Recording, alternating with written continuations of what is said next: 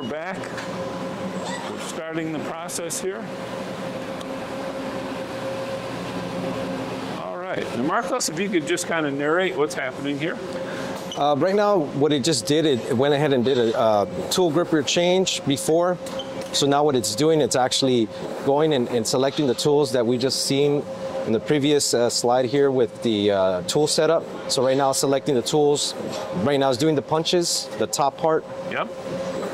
So it takes, maybe like about a minute approximately for this to load up.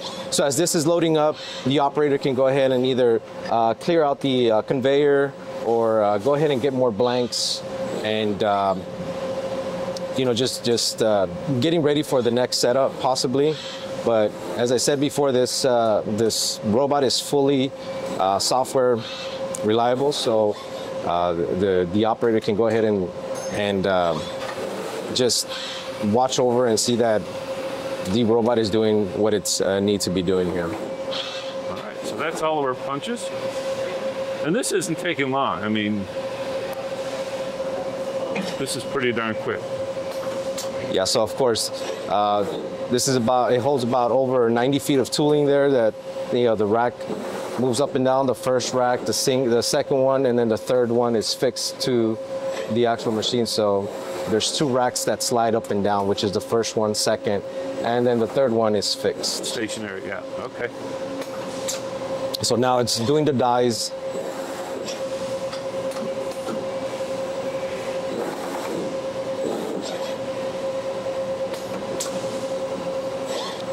So after this setup is done, the robot will go ahead and switch over to a different gripper, the gripper that is commonly used for more longer pieces to hold stability, to actually have it stable when it's moving, when the robot's doing its movements here. Yeah. So it's going to change the head, the gripper. About that gripper, the end of arm tooling, whatever you like. So it's blowing excess air just to prevent any debris that are going to be in contact with the actual gripper hand and or robot.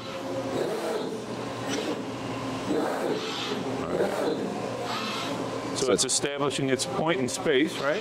Yes. So now, because it slows down, approaches the sheet metal there, picks it up. There's a magnetic that separates it in the back.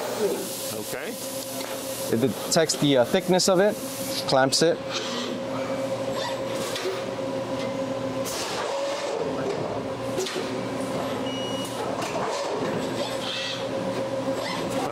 Oh, that's fast.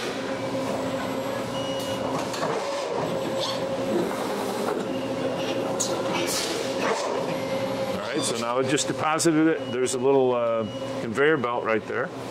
And that's where that first part goes. Yes. So we're going to get to the next couple of parts. We'll take a quick break and do that.